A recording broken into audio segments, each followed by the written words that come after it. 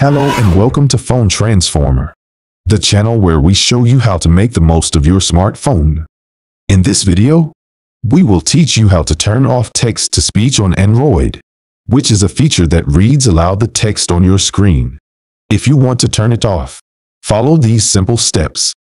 Step 1. Go to Settings. You can do this by swiping down from the top of your screen and tapping on the gear icon. Step 2.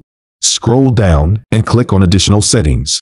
This is where you can find more options to customize your phone. Step 3.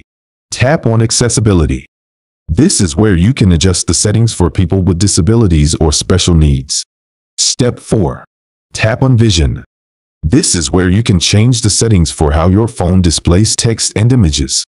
Step 5. Now click on Text-to-Speech Output. This is where you can control the text-to-speech feature.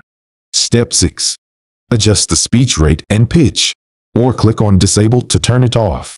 You can also choose which engine and language you want to use for text-to-speech or download more voices if you want. And that's it.